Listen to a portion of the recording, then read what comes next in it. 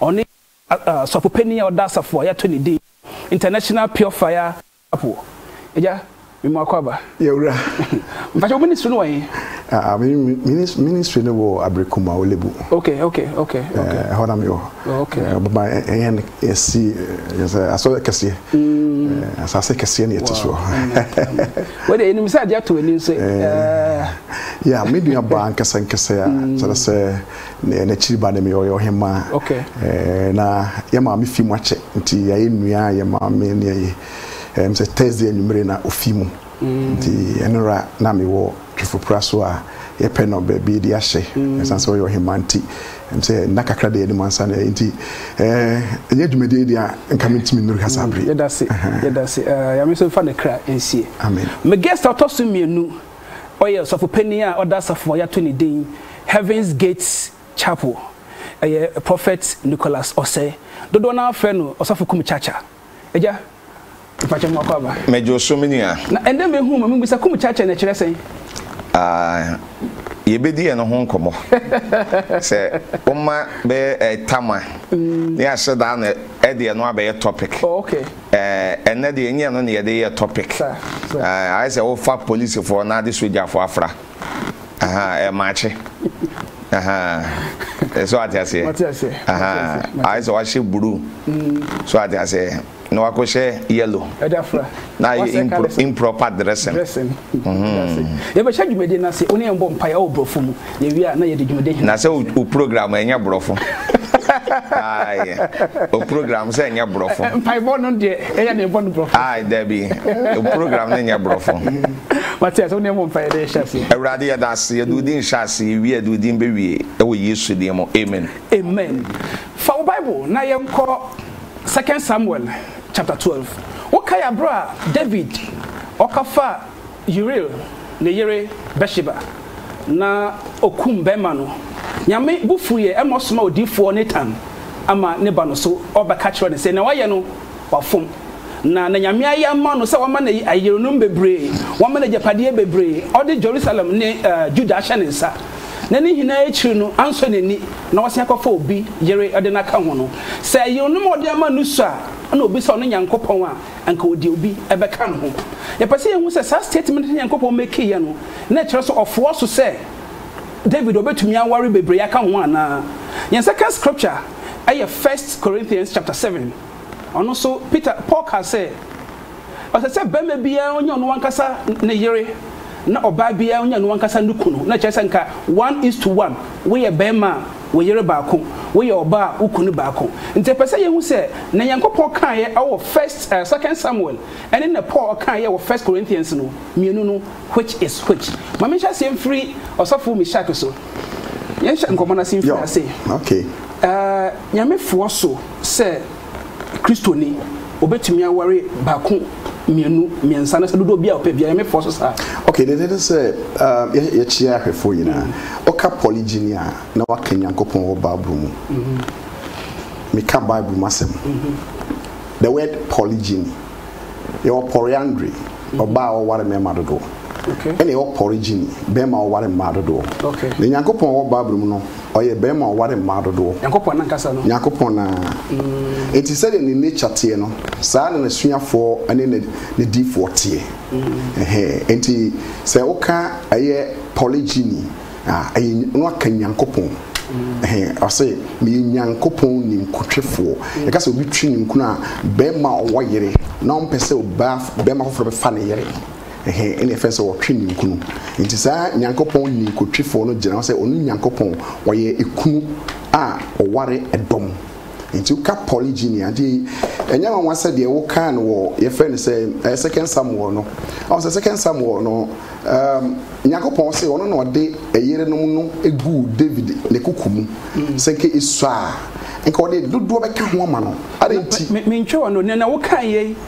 na anya eya waresama na madwunyam se na yesa Nyankopon okasema manya nsum nyame foforo nka no anya se bia aware asem okay aware na ifri sunsum na ba honam aware na ehuna sase so nye trust awo e sunsum ade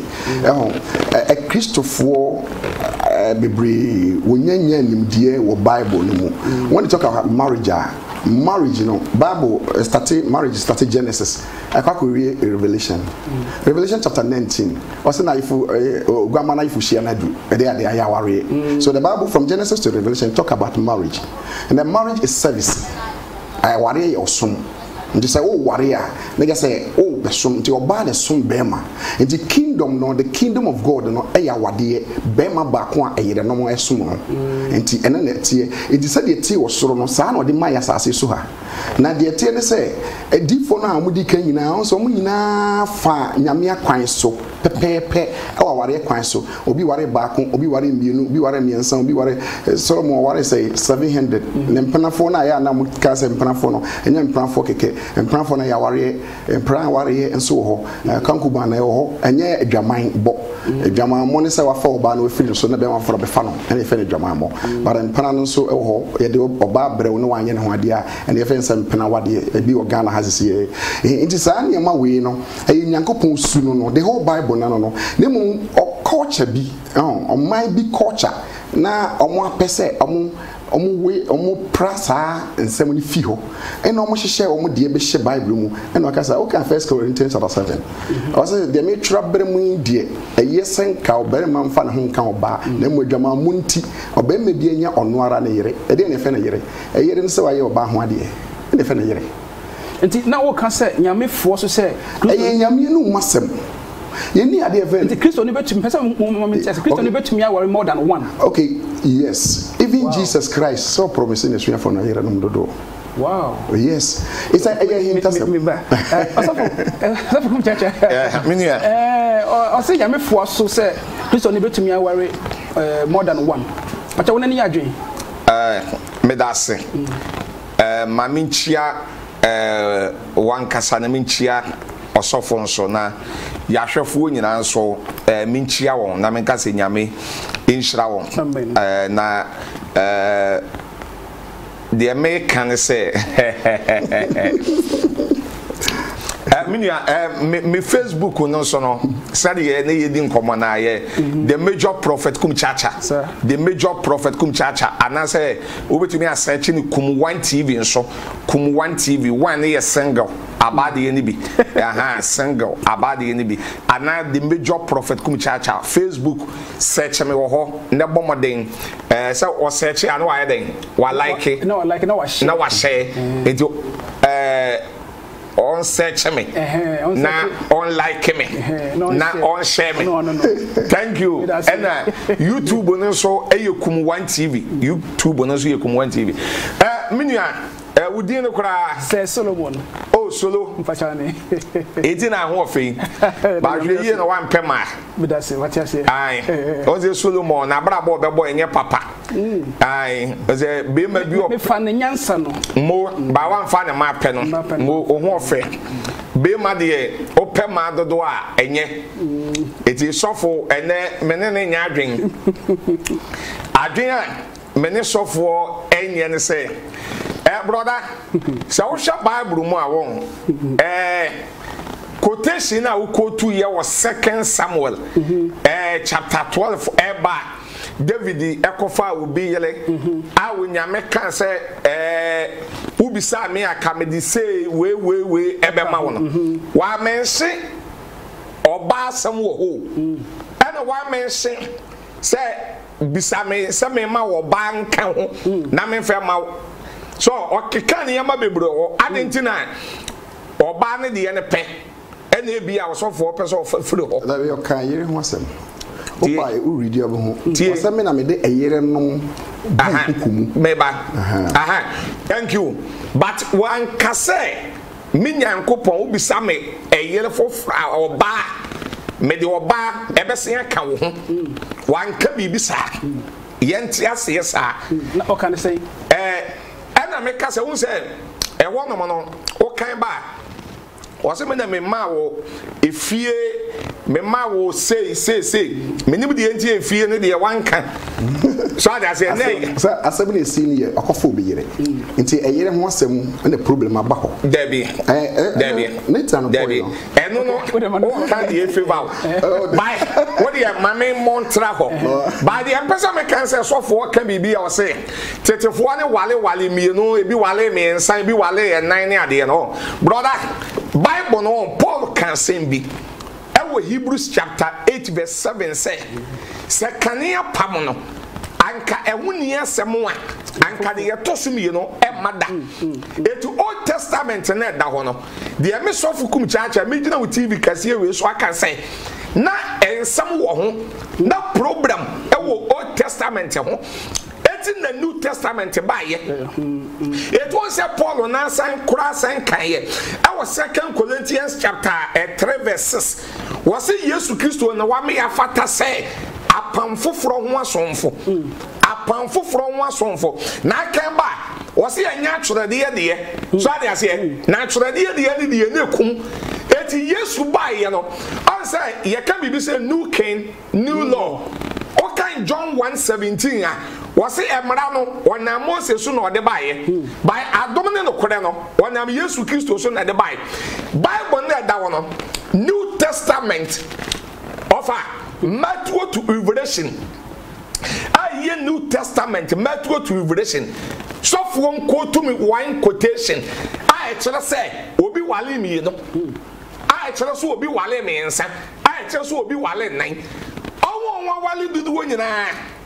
Okotua now what they call Old Testament. Old Testament no so for Kumchacha. Men kase Old Testament in your jumo. By your wombra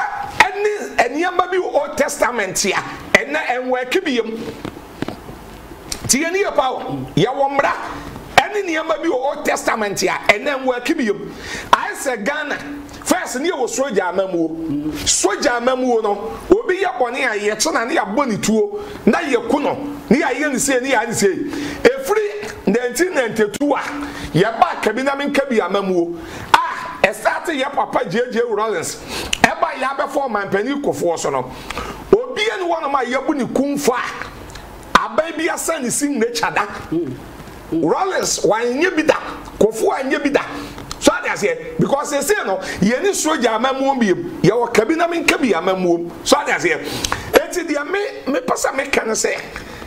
okoko to Old Testament David wale dodo Solomon wale dodo a say tam no na won she emrase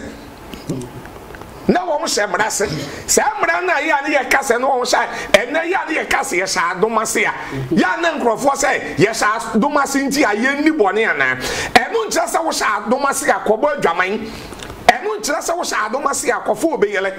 enkyere se wo sha domase akofo obi kun ana akoye bone me ba so obi kun wo Bible mu mama one quotation so kinya quotation back on obi kuno me preach bio wo be obi kuno sade wo quotation o Bible mu me take question asi o si obi yere Bible say mo ni mbere wo nyankon yere but on my quotation from Genesis to Revelation efre obi kuno say obi to me mama say quotation me preach bio the all kind of message that okay all case say o say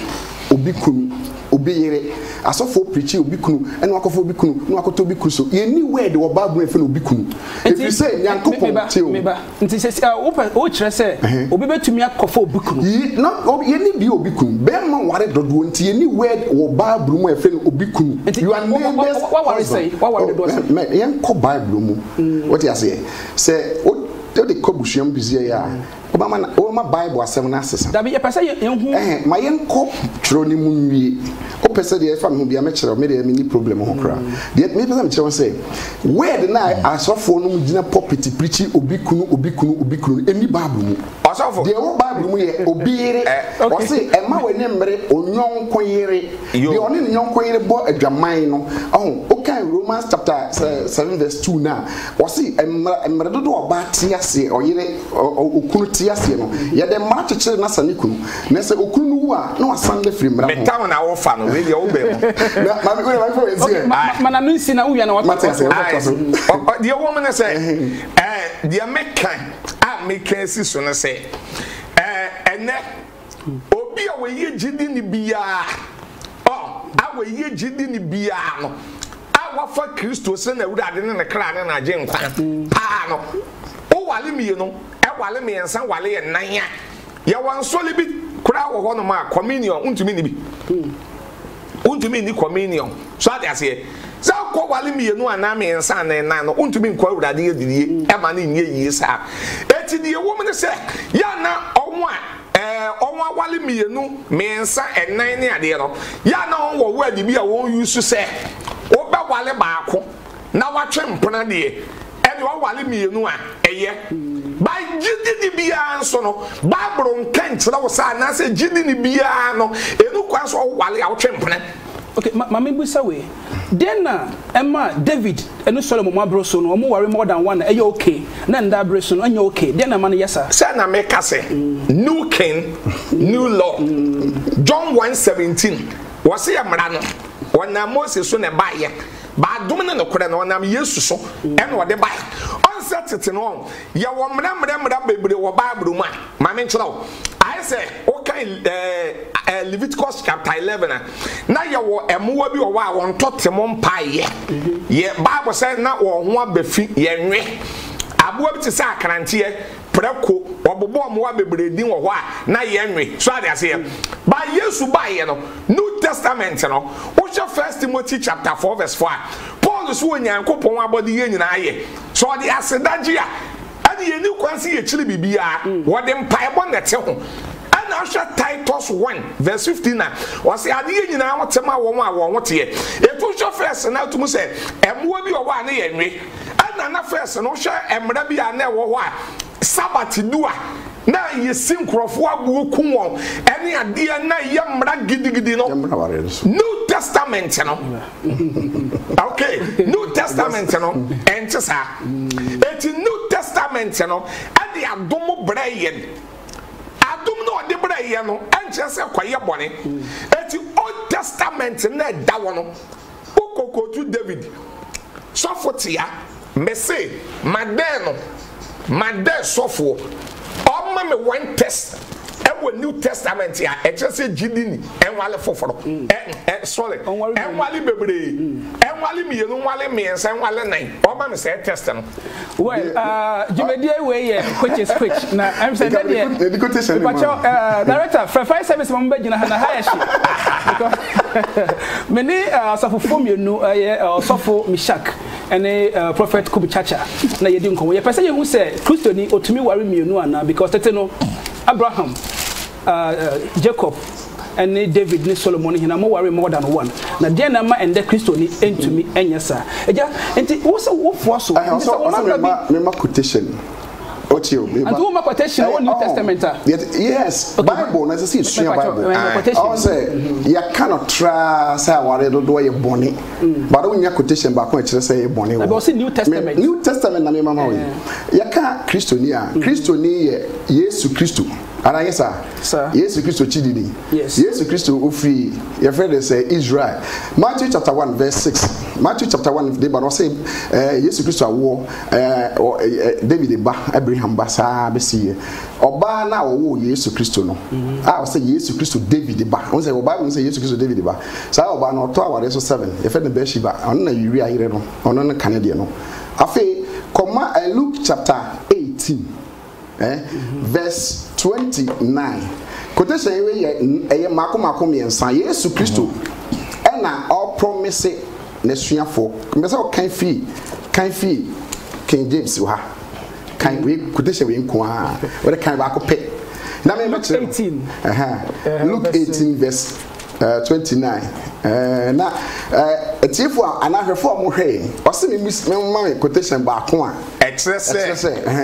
obi betumi aware mi yes obi betumi aware mi the master too the master o kinke wi a me chire mo chire wo Can mami. That be me person scripture no say answer the question. Yeah. Answer. The question is say me panyo. The question is say man scripture ba kope our New Testament or say no di Christo chiri do betumi aware mu. And much as a Christo yes Christo yes sir. Yes. Yes no be kasa. Okay. It's yes now you do it no. Okay, Matthew 19 verse 20. Luke 19 chapter 18 verse 29. Okay. Yes Christo be kasa na chidifo. Man kasa ni hwe sa wale bi no me nsa e wo ho a. Okay, Luke chapter 18 verse 29. And he said unto them, verily I say unto you. Before then, na Peter Kobusan say, ye gya niam nyina ho bedi wachi yaketua ne say. E be paketua de be ma ye. Enti aketua na Yesu de be ma omo no. Enti say Yesu be ma aketua e pay to say wo ha we adwuma wo ha sike bi tua ka no na Yesu de be ma omo no. Okay, there is no man that has left house or parents or brethren or wife or children. So what say obo bibi din ho. Okay, or parents or brethren or wife or children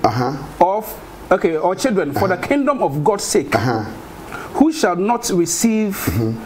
manifold more in his present time. This present time. Yes. Me bacho sa Yesu Kristo or kasama kire na chidifo Peter no. Peter kobusa ne yaketua oja eniema we ho, oja yere ho, oja eja ho, ena ho, abedi nachi. Na ketua ne say Yesu say obi ni kwa obeja eyere ema ena eja abedi mechi na onya ho wo sabri we mu. Twa na chese na Yesu kan say eyere na obo odin no. Eyere mo ho ye dey. Say eyere waboy eyire din mami ni na no oyi twan mami ni na no meme de ya no ba mu mami ni wa o se de waja eyele ena ema ni bi abedi mi Yesu achi no obenya ho mo ho ne se tie wo de tie se wo bedi Kristo achi a correct so ade se ade bi wo no ma etumi firi won sa so bedi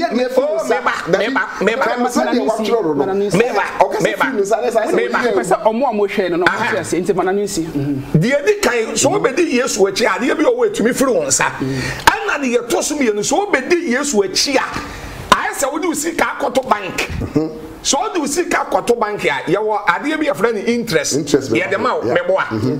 etu be di Yesu achi a wo di Yesu Kristo achi no enhira Nyankopon di be hira no ebe ye bebre anaso Nyankopon be bresew ewo wanusu awade duduo ana awade emienu ho me pa to o Debbie oba masem ni mama bi say the next question mama cry ha say Yesu ye nyansafo se me ne omienu if say ono no ye nyame a idi nachi osi ono na Yesu Peter ngobusa say me be di wachi menya se Yesu na bobo say obi ni wa obi ni ebe ma ubejaja ena eyere ho ewo menti na wunya za de ho this has scripture no oba nka ho eyere oba da bi na Yesu on kan kire oba say we oba David oba nka ho oba pori say we oba na say wo ja wo fie ni obi bia be Yesu no de wunya hwi na pori Andre eyobonsam polygyny Nyankopon mu no osi bema bi oyiri bia wuti ni bema se de Kristo tini asafo no enti Kristo o kasa asemache no kasa kire bema enti odi oyiri be hye ho no se nka o kasa kire ema ka beka owie no ka besa ka se oba bi nso oja ekunu ho obenya ho mo ba ese bi sa me pacho me ba ese bi sa na question say e ho no o mention eyili no mu mienu ho mo ho ba de mo ho ye mienu e wo enya tie o keka ni ma awoni pa be di Kristo achi a o na stadium what Yesu asa no say wo nsuo we na wo Bible we e di machi a waketua say saa dey we a wo no abeye mo ho na no ebo mo ho na o kan no wife na ehye wo no so Bible ni nyina wife na ehye wo no wife mo ho eye polygyny oh there be hwe adana 1 Timothy 3:12 so no Paul can say asafo mu asonfo eyele no manye baako meba 1 Timothy 3:12 anya no kona say kan asa ana kan Timothy 3:1 to 5 when so by e wan so kan so for de woni bibi sa so for so yele enye 1:1 and obeka 12 no sa asafo mu asonfo wan so yele no manye baako e wo ho onso say anya no kore enti say ebisa which is yes you akasa because Paul akasa Paul afana we use fa prophet bishop the okay die emfo meba odi for the onka emfa o de da botre Prophet Meshach F1 say we are Christian we are bema Christian obetumi aware more than one wife. Prophet Kumchacha and then nya adwensa na yegu so yesua de obetumi ko Facebook okwa my CTV GH okwa na wa share page no or page so na what the live comment and no questions about ya be kind of her na ye de amount. All right, brother. Me some next question. Okay, remember the other one. We na me so na the enemy. Just seconds. When you be nyame akoa awoti hey minim say odifo ne yile no mie no ono waka dabi yes in the car dabi anu dia wo ya we enu dia sabe yeah me too thank you ko Facebook ko me thank you enti ankasa me ba se me pata mu hina tifa masa wa mama ankasa mi me ba mpesa me ntem yiri bia o mu hina wo no enro na me no mu hina na wo me krom fo a mo hwe me hina anim I am from one because I want to person. Almost just me am the buy one person. One mama can say and yes of or class on the clan you so took or they get that baby no me here no me two na me here no mu tin preachy asem me started say me kan 2007 me worry second wife 2013 enti enye say me here me tin na 2007 na me ready message de mai na say baby I go to say what's first Timothy chapter 3 mama kenka was okay o see no kwasem ni so we pray for duma no apeduma pa eyese nya na wasem bi nka oyere ba ko okunu na ni so da oye nsadwam onye popo fine so asem we enye se ware ba ko asem we confirm Yakobon mra wa Exodus chapter 21 verse 10 was if a man takes another wife you should not deprive the first one her food clothes and marital rights enti obema bia we so for we ja we yira ware oba for you don't deserve to be a pastor and me ba ken man chiro and enti na okan wo hega o se me ye woni oba bere mu yire danseni oyira odika ye nya na ware eno na wokan ho asem first wife and when you say back no o de ba say Samson e worry ye jai yes am ba worry for Samson oh now Samson na worry no ne wan worry ye jai e purpose a okodi dwuma bi e na odi wie sai dwuma no Nyankopon mu no ye nyai awade onu Nyankopon onyai aware wo Nyankopon Yesu Kristo ware wo gidi ya wo ya yire ma Yesu yes me ya yire ma Kristo papa ya yire ma Kristo e tina obasa ware oba foforo onipa bia Kristo honhom wo so biara wo ye yire de ma Kristo na honhom no ene so ya no enti wo kan 1 Corinthians 6 verse 16 no wo say asomu nimu say wona wo de honhom bodwama mofo no de wo de honhom bodwama mofo no ne ye honam baako na de wo de honhom bo Kristo no wona ne ye honhom baako enti say wo bia na wo de honhom bo Kristo no wona ye honhom baako pata me ba eja obi a ohwen sesi a ebia no so wa confuse na me say confuse awo ye Kristo no ye bema wo say bema na nkasa I say ye pre opportunity bi na ye chi san nyame boy me pata me ba na say so eja me ye say wo ye Kristo ni bema I say onya certificate no afoto be na wo de mama no dear me can say I say sabi on say na me can say onyame ni pa na yili mi no on say o se wo na wakan but na enyem na makan na ye no kore wa confirm thank you say o se me na makan eti die wo me say brother hwe I say me bra ba ko o ye kuro ma chima pedwa na o pensaria na wakokotu Paul catchele Timothy say we ye fro ye inti no ye kan say bobisa kakra ba wo mo so ye fro nya wo ya so on say he ma me ka say mo Bible no nyame adom so fukum chacha min nwamanum yenso yesuya Bible na kakra obi ape ne boni bi ye dia ana openi bi ya onya ofoso aso obenya quotation eba enne dia na wo ye no ebe ko sa the American mpacho tie me enne dia no ebe ko I say obi pen nsan we jansanom oso osenkafo etire nkunjije mu nson wase konya fra ni je kodi wadi ane na fa akoma pa no mo nsa ne nyame yani aso ne ye deda na wuti we dia waye ne ye be na wo nyame yani aso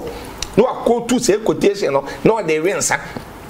eti obi awale miye no me nsa enan a da bia no se obenye quotation bia se quotation no ebe ba ke wo no wono di betwitwa na ho so that say I wono di betwitwa na ho ne ade eti medie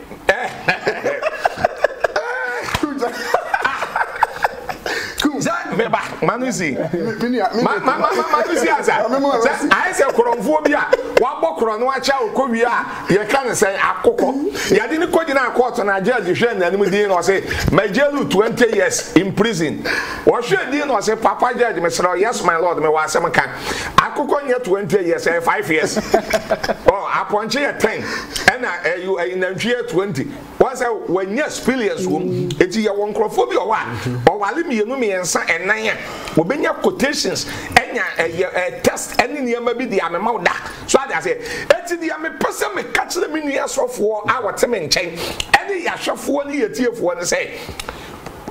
Proverbs 18:22 quotation yo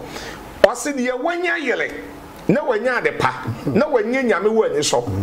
sa twini ana santini kan yela eyesen baako wan kase de wanya yele nom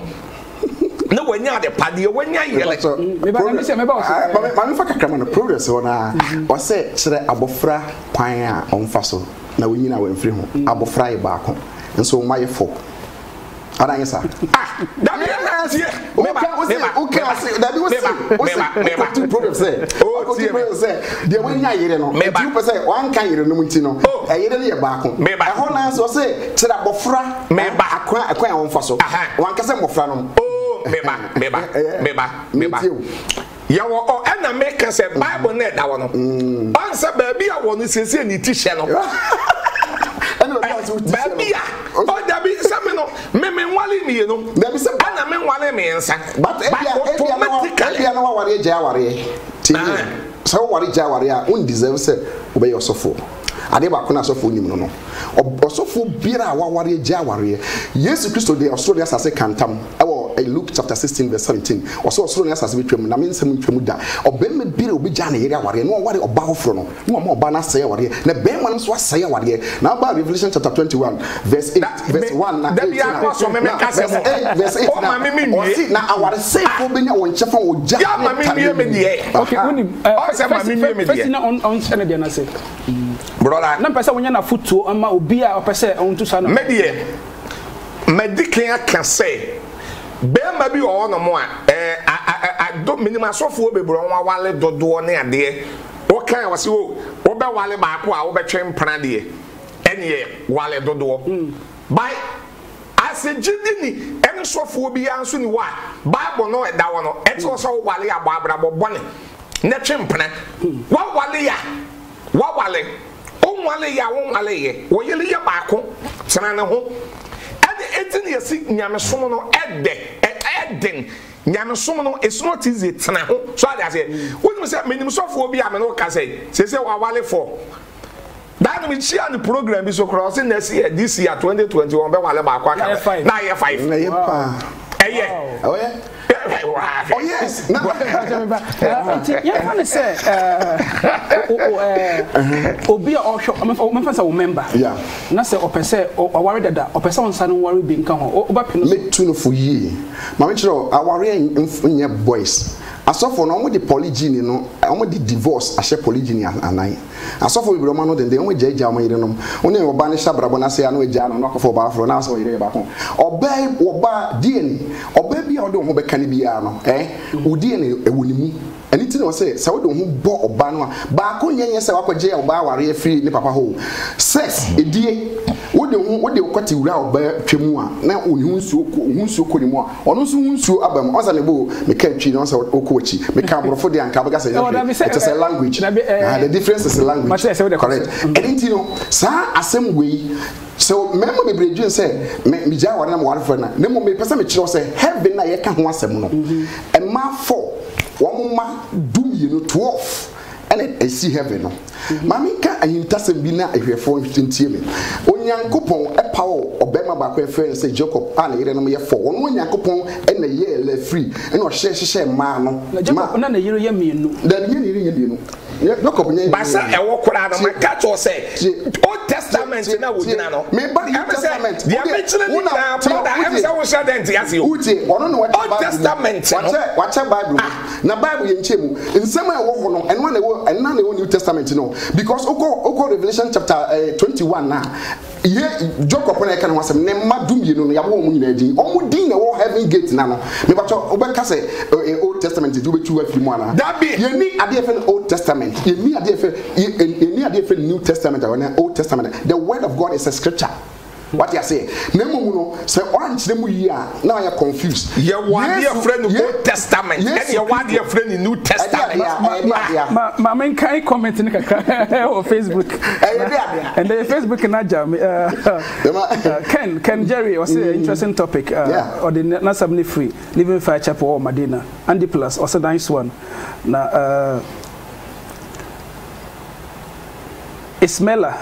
was my father that too. Please teach Kumchacha. Obichi, say my father that too. Please teach Kumchacha. Which I say never panic. The Jack was not trend the Ochano. I say nah, we are Bema wouldn't to me and worry me no. And now Obi says yeah. I say so does it mean that women can also marry? Obi say senti ambassador to me worry me no ana. So that I say onyankopon mbre mu no Deuteronomy chapter 6 verse 4 no was say Israel ti we wurade onyankopon ye wurade ba ko enye nyame foforo bi nka me ho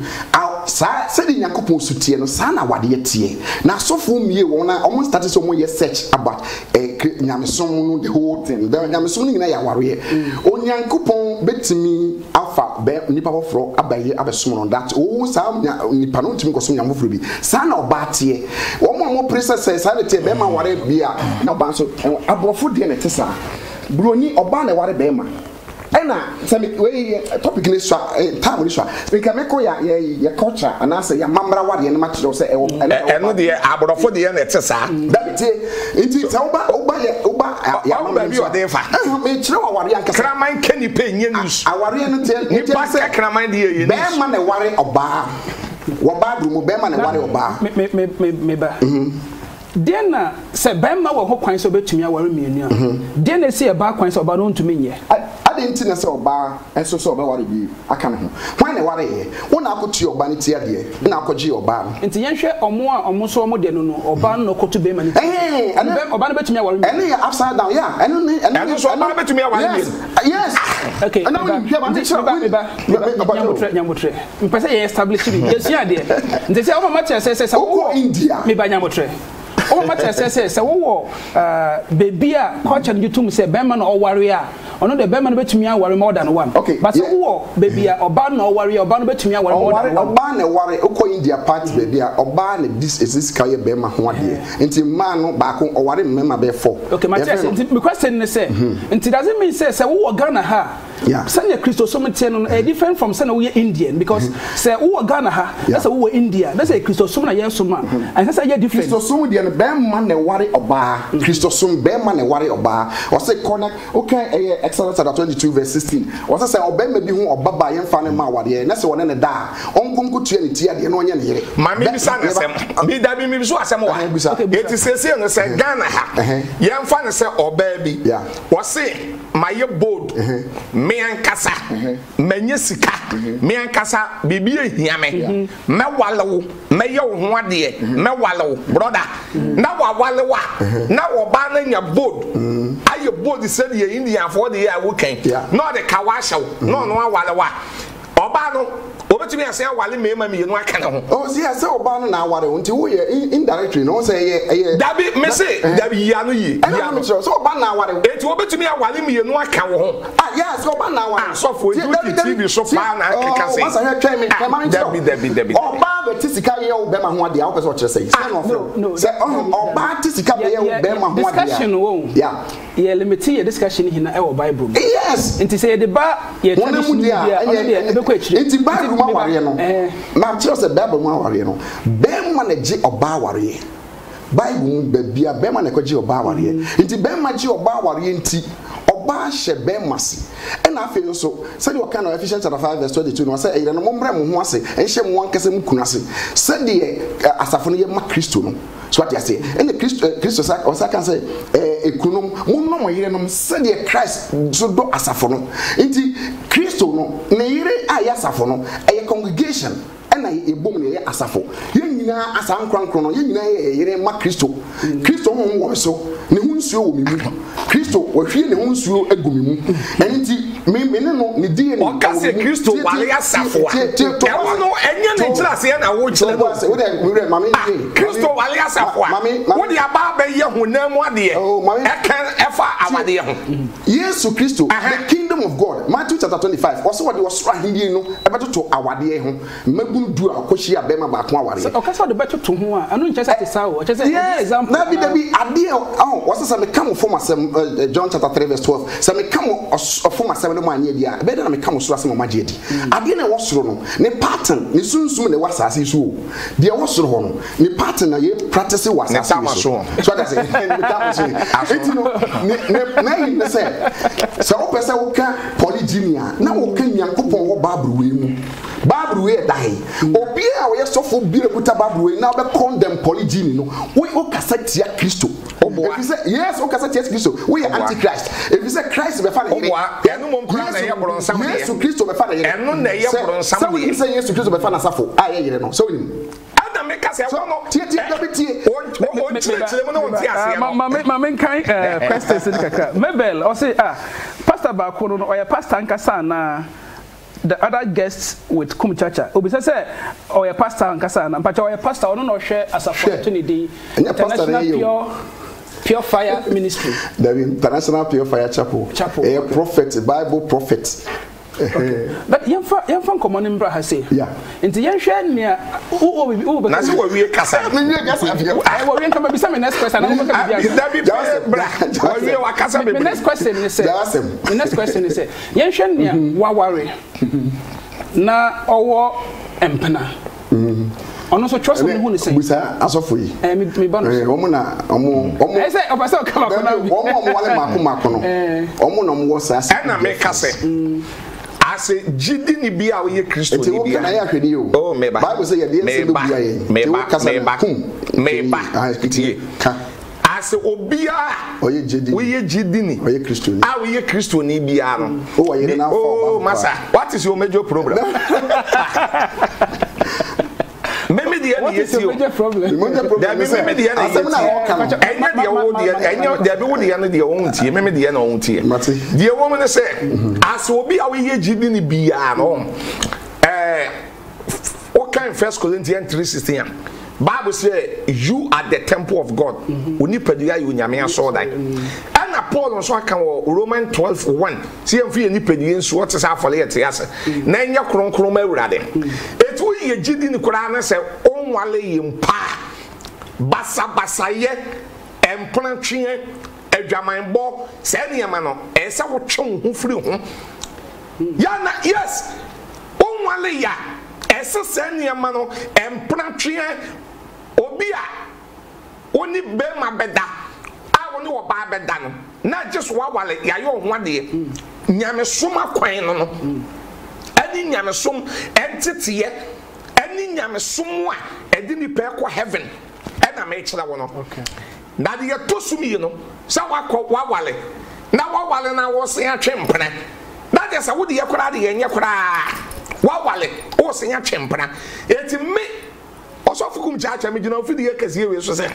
jidini awe ye Kristo ni awe ye jidini a wo se waji Kristo adie bia no wa wale ya enu kwansa wo furu yilachi ekotwempena enu kwansa wo furu kunwachi ekotwempena saa de ye ni nyina yesuban bone a enye a emfata eti na won se ma kan chiro wa ma repeat ya se nyame so no eye den eden ese utumi hye wo ho so mo kan se self control thank you ese utumi hye wo ho so na o hye wo ho so because heaven na ye ko no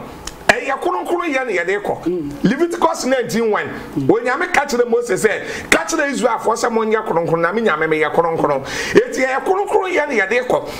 eti dia me pesa me kan sɛ gidi ni bi ye ni wono mo a sɛ wawale na ate aso dem na san twetwe mpana enye nyamso mpa sofu bia so ye papa a wo ye collect ya sofu bia wo di ni pe ko heaven a wo titi ni pa ko so ayema mu bia no wote na so dem a obekyerewo abrabo pa obekyerewo anamontuo pa obekyerewo kwan a wo befa so a wo betumi ahu heaven kwan amwakọ ade sofu a onfa ni pe ko heaven okay Proverbs 21 verse number 16 waso woni pa wo fom furi nim de kwan so no ya wo kotene nsamanfo asolem ya wa asole bi wono ye ghost church eye nsamanfo asole wotemu a eno ase sofo no kora woyele wompra asole pani woyele wompra kwa master woyele wompra kontrofi nkokora wa ene ye hwe ye mrewa ene ye hwe mayi wo dem wo sa nyame so papa bi ye discipline. Amen. Thank you. Thank you. Who thank you me akoin? Now me say me father so me say the what is she come here? That must have oh me master man say and some amaka bebre nyina every day amaka nyina I say why gale na wa kope anwea wo di begum e dey nsem na o me say only she say wo hwe say Jumedie we ye which is which me fache me ba Jumedie we ye which is which na eba so CTV so me nda bia 5:30 p.m. ekwesi 6:30 p.m. Purpose we ye do no wo betumi afre numbers no was screen so wo betumi afre wo fra na wo de waje nkyere anasa wo question wo de aba me am de Jumedie ho cha me ye fra me Sir Solomon me nim panimfo mienu Prophet Meshach Aboh ana osofo Kumchacha na ye di nkomo eja Nia Christian wa worry a otwem pana no hu ne san eye chiwade kese adwamammo de nipa ko oseye mu adwamammo nti na ware wo ho nti na Paul kan 1 Corinthians 7 wa se de atwere bram ho de enka yesa obema bia mfa na ho nka oba na so adwamammo nti obema bia nya ne yere ya ade ye fere na yere ne se ukwakotua oba tie de ne wage no na aye adanse ene ne fere no se ayere sabre no sex is for marriage so what I say me kan twisisi ya obani mesesa but me kan bro video to say language enti de I can say obi twempra no yes etia nyankopon mra what you say za na wale mienu so a etie nyame mra oh say tio tell o kan o de awade dodo wa hye adwamamo anem okay me fa check ba hello chemba fo hello ba che say boko o frafi a showman e pa che tie o koso me kan say e ba life aí o life koso okay me can say scripture na so for no akutu no but me was for me na e wo ha me free and sure man okay koso okay so for no quotation no okay Yesu echeda esisu say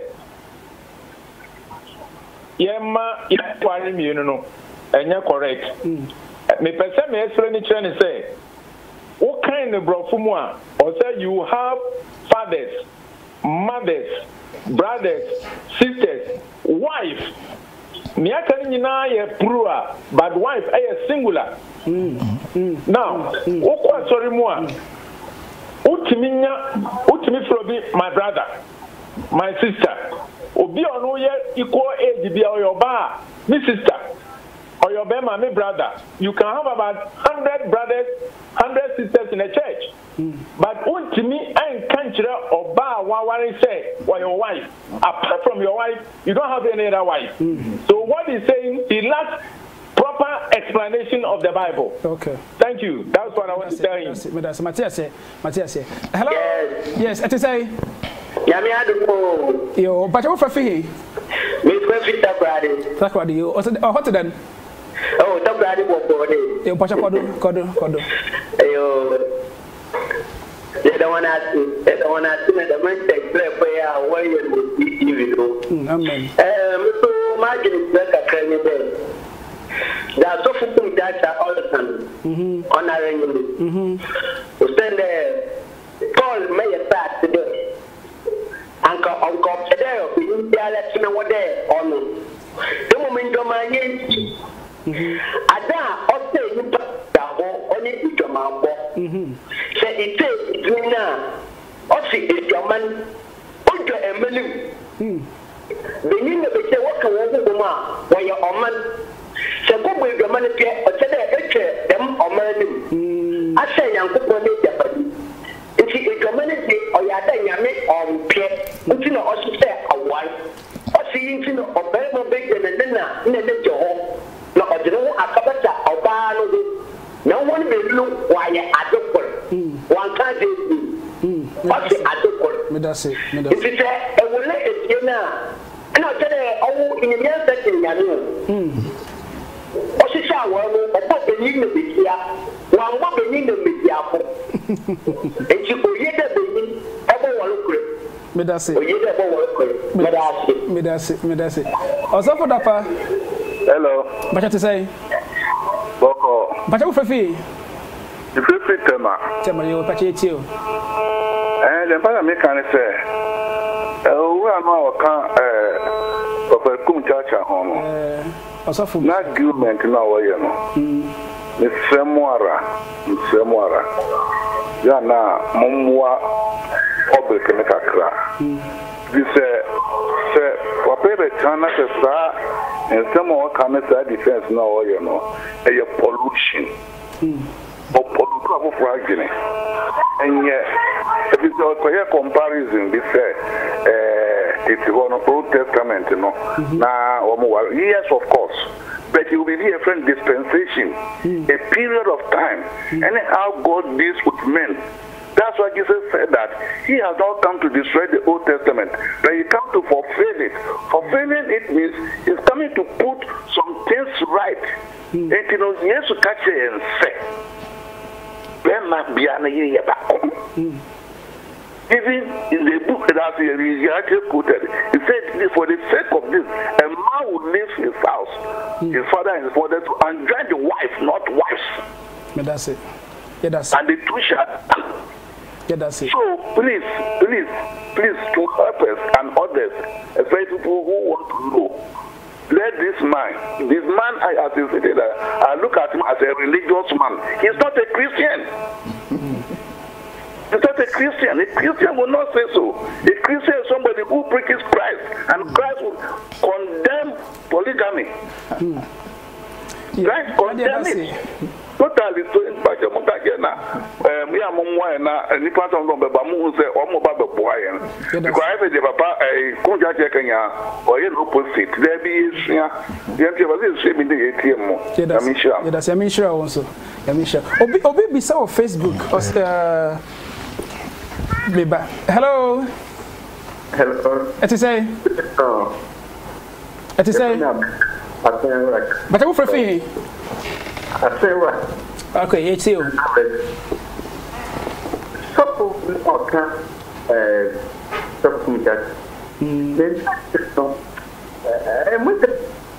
Pacha paja wonde kaka why? Pacha pere. Akoso. Yeah. I saw them beer to one. And as a soft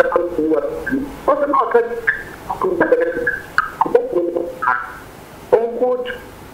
said, yes, one. So, for the you be enough the Namibeka on your back on. And no ground of news. And just what you said. When in Fatos and Assign Free, but in the Monte, Fatos and Assign Free, boy. Hello, Baga. All right. No, maybe Facebook or something. Say, what were two other than one shall call me? Oh, the second way, Yawari. Oh, Mr. Minya Bre, choco yen. Me casa the whole marriage. Obi say kawashe Yawari. Opa ko he ordinance and say you know can count. Then what they say? Ben man share obakawa. Onyankopon share na yere kawa. ewo yes and am say who nsuya yo so the okasa was say Christian train uti the wo kan franken o se an Kenya me she Bible mu asem ho me kire Onyankopon yire no mbienu o de nyamoto e ma me yanko ho me say ma kotu asem bi I say asem no Bible ne da no asofo mu nsuya yo de tie say there be me there quotation be na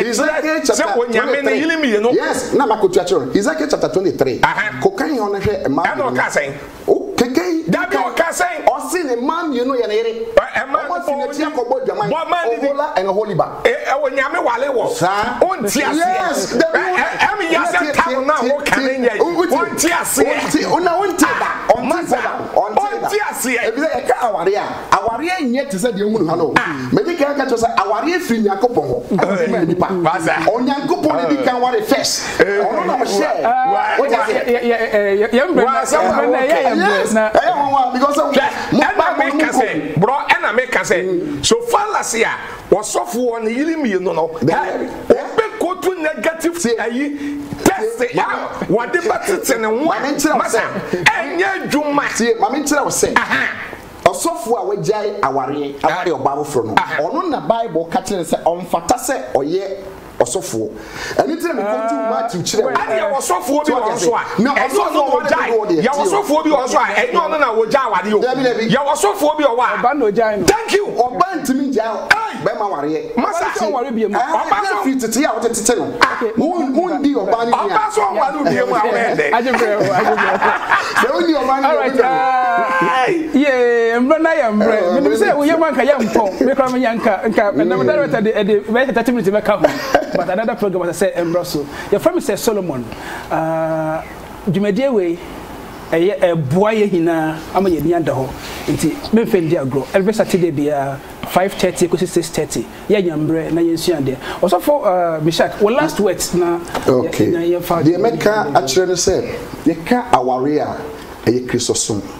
one ti aware ase a onti Christosum ase if you say Onyankopon Yesu Kristo oba the second time abefa na yere no that is the church no no we obodan na ni akire na yere pani no that is the Gentile events the nation no the Gentile church in the nation okay Romans chapter 11 we obi a study ade abehu ni nyina ho aniti aware dodo eye Nyankopon enhyira enti na okay quotation na we share ase no oka kire David say senke so a nka me de sele se be ka ho ama ade na ofiri wo yire nam dodo achi akokofa obi ayire eniti oye Nyankopon su ene ne ban se uba opese ware baako a ware baako tena baako ho woni se adoma chede wo mu betumi ware madodo a ware wo mo ene o mo ntwempena ema no nso a mo nso asofo obi nom ene mpanifo obi nom ese aware dodo ye bone na wone mo twempena no mo nsakra madwen at the end of the day mboko say mu enti de mekan say Christ ono ni ikuno no me yere ma Kristo wo yere ma Kristo oye polygyny na ono ena one asafo no eti eni ti sa na be ma so ye oye eti obe ma so ware emma du a omu nyina ye oba baako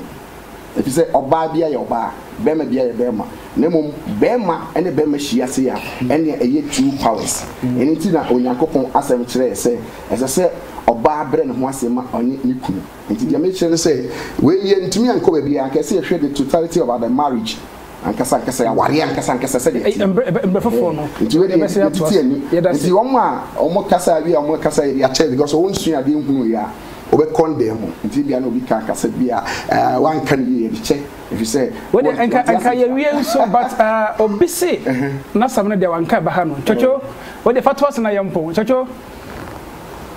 ye all right asafu Kumchacha fache de komo hina ade na wudin de Nicholas Osei na anu wudi na koto agada kam na Kumchacha na ereni na Kumchacha no enyo we hear deliverance o openi so ntiase ntiase a catch was ntiase a thank you ntiase a na one man time na da bia be ye wa bomodin se medin nko abebi sa me ho ase na obi di eda no so na aka se edi Kumchacha no enyo de a ana enye de a so ada se obi wa no mo a edi bi da no so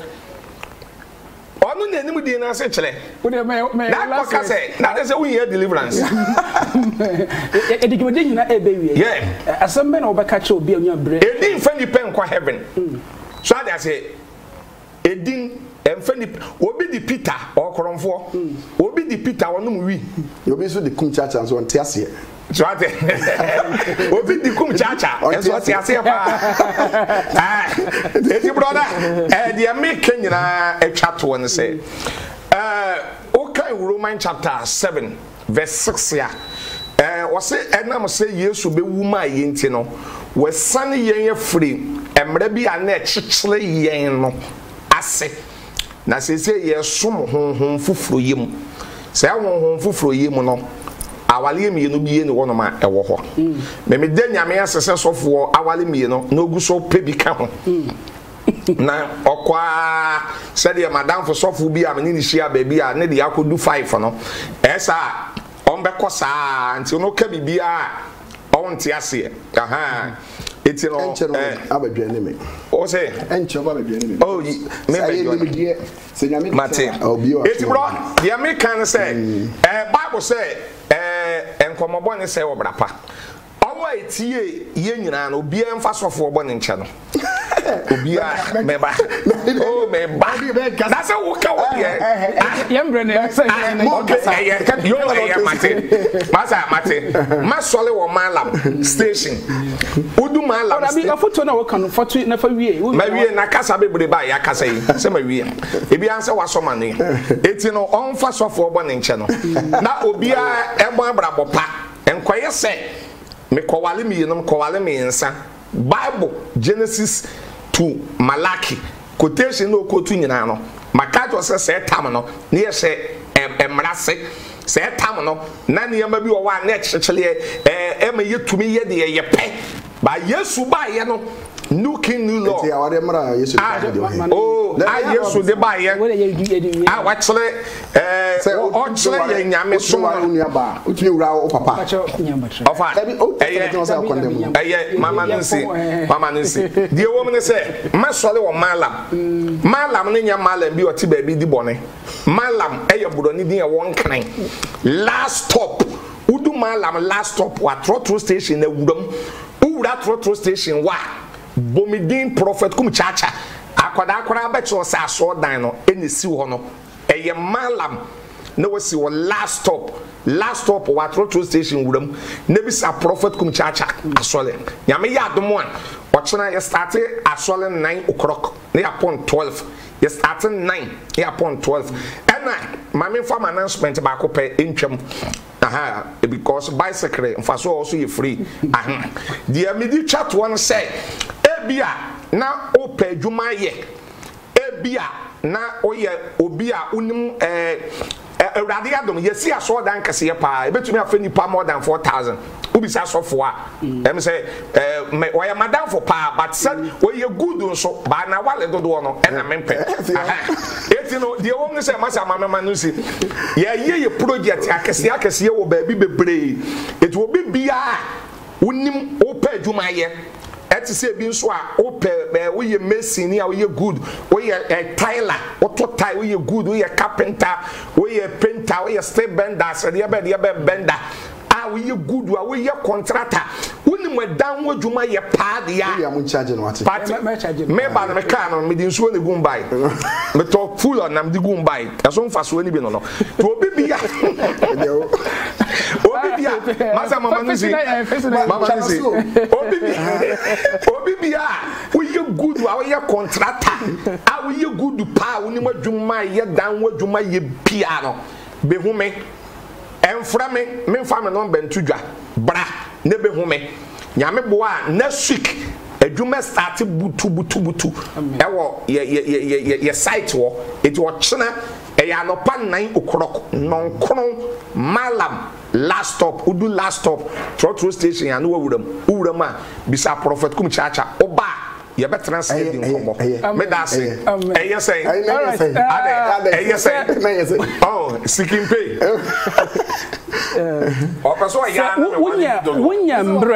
wonya mbre ehwe dwumadie wo ya menim se wa ya ishira na ipache beba ne maka kire wo ne se nyende ye besua de ya baka but sane Paul kan ye no ne wati bia no memfa ntrasa kanya mbre kosua trosam no na bo ho mpaye nyame ya mpese odo be ko seye mu no nyame na nkasa beda ne kwani di akireo na sane be ya dachi bi on kasa